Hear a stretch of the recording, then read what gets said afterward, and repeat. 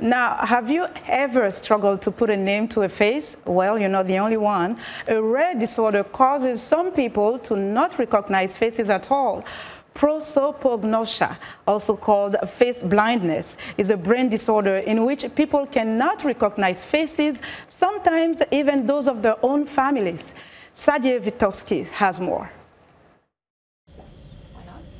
If you met Dasha Reed on the street, you would probably not guess she suffered brain damage as a child. But you might notice something odd if upon second meeting, she did not recognize you. Face processing is especially dependent on the right temporal lobe, and so it's on the side here. Although she is generally recovered, Reed now suffers from prosopagnosia, or face blindness. With support from the National Science Foundation, psychologist Brad Duchaine and his collaborators at Dartmouth College are studying how people recognize and process faces.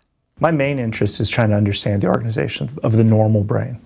And we use these brains that have suffered brain damage to try to make inferences about the way the normal brain operates. Although acquired prosopagnosia was first formally described 150 years ago, it is rare and not well understood. Duchaine has gathered 20 participants with the disorder to create a database with results from a battery of tests. You ready? Mm-hmm. Like the famous faces task. I don't know.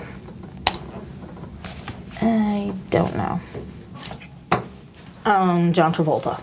Yeah, baby. The chin, you can't deny the chin. They also test other aspects of perception and memory for objects.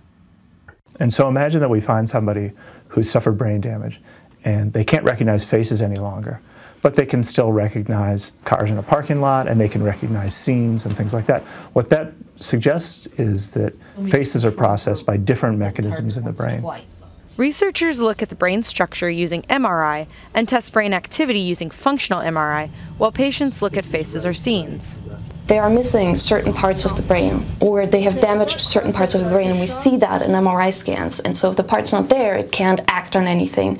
So we can make inferences on what that part does. We hope that by really developing an understanding of face processing itself, that'll provide us with sort of a model for understanding the way other parts of the brain work. Duchaine says his basic research on face blindness will not directly lead to any treatments, but Reed still wants to participate.